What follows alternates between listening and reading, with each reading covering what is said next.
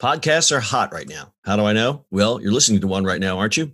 But you might be wondering, how on earth do I get my voice out there and start my own podcast? It all seems so intimidating. Between hosting and platforms and monetization, it can get real complicated real quick. Well, I'm going to let you in on a little secret. We started this podcast over 2 years ago, not knowing clue one on how to do it. So how did we do it? We did it with Anchor. Anchor is the free podcast app with creation tools that allow you to record and edit your podcast right from your phone or computer. And Anchor will distribute your podcast for you, so it can be heard on all the platforms like Spotify, Apple Podcasts, and many more. And everybody likes money, right? Well, you can make money from your podcast with no minimum listenership.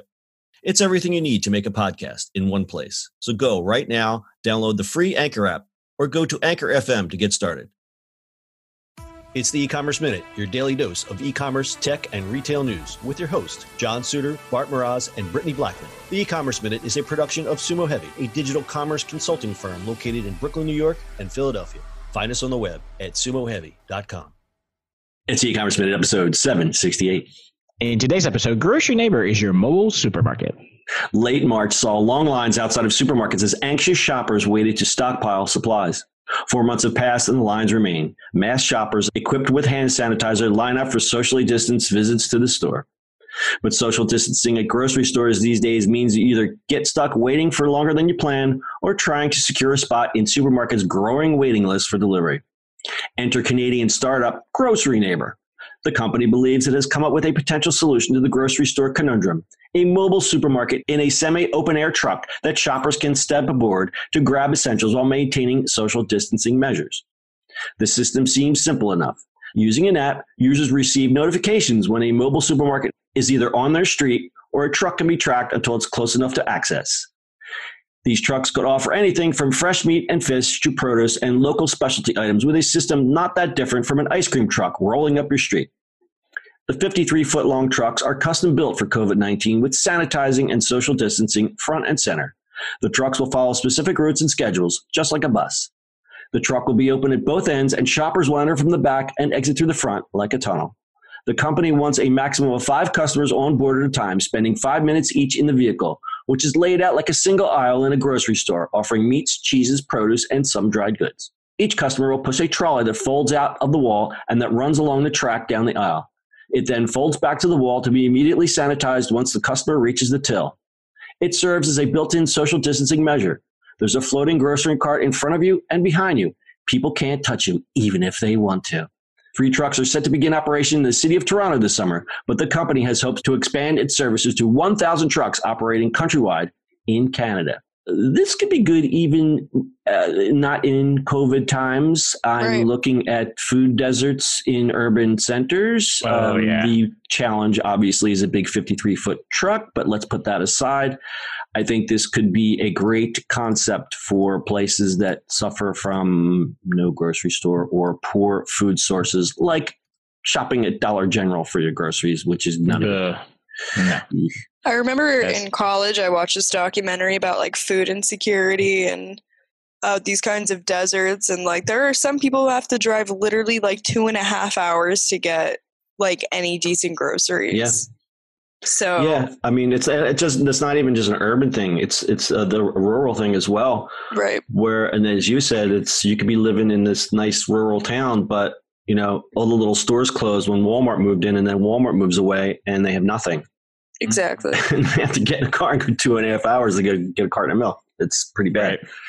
So yeah, but anyway, let's bring it back into modern times in our COVID reality. This is actually a pretty interesting concept. I mean, I think it's pretty cool. Again, you're looking at the rendering. It's this giant truck sitting on your street. How that fares in most neighborhoods remains to be seen. But beyond the size of this big, gigantic truck, I think it's a great concept. And I think the design is cool, where it's like you come in one end, the cart is attached to the side of the wall, and you make your way down. No dilly-dallying, get what you need and get the hell out. I think it's great. No dilly-dallying. No dillying and or dallying. We will have no dallying. We've seen a whole bunch of those mobile kind of things, you know, that people are building. Yeah. Remember one of the first podcasts we did? It was the mobile store, but it had no driver. It was just this robot truck that just drove around cities. But, you know, that never. I mean, we might have that guy on our podcast at some point. Really? Mm-hmm. Which guy is that? for the mobile one. Oh, okay. Awesome. Looking forward to that. That is our other podcast, In the Ring, which you should check out, and is available on all the places. You should definitely check out. You should definitely check that out. True. Definitely check that out. So yeah, lots of grocery alternatives, and again, in this COVID era, we're getting a lot of, obviously, online grocery is going skyrocketing, and who has benefited most from this? Companies like Uber, who were like, oh, our core business is tanked, but now we can deliver groceries, so now we're doing okay. So, I mean, people are making, what's the best, don't let a good opportunity go to waste. People come up with great ideas in a crisis. So, great idea. Honestly, the rendering is like making me like oddly emotional right now. Like, look how at peace this little fall day looks. It's like a little fall. So the rendering is so like this nice street of row homes, and there's like two trees, and the trees are the fall leaves are falling, and this man is casually strolling through this truck. It looks so crisp. Yeah, like all the fresh vegetables. And there's like nice bread and a little meat section there. Yeah. Such a nice day in October. Mm-hmm. Yeah, just hanging out. Chilling. He's got no face mask on. He's just kind of making me so upset. Well, this is probably in New Zealand. They don't have any COVID there, so they're probably... true. True. Shout out to New Zealand. Yeah, here's to New Zealand. My ex moved there, and I thought she was crazy. Now she's the smartest person in the world. Her mind. And welcome to Being Happier Times. That's it. The times, they are changing. All right, we're going to close this one with a little stat time. The Canadian retail market is highly consolidated, with 5 grocery majors commanding nearly 62% of the retail share of market. Loblaws, Sobeys, Metro, Costco, and the ever-popular Walmart. In 2018, food and beverage sales in Canada exceeded $961 billion with a B, representing a 3% increase compared to 2017. Grocery stores represented 75% of sales, were followed by alcoholic beverages at 19% and specialty food stores at 6%. Those stats are courtesy of the USDA. Got any comments on Grocery Neighbor? Hopefully see a Grocery Neighbor in your neighborhood one of these days, because I would like this better than my real neighbors. So yeah, I was just about to say. All right, guys, got anything else? Nope.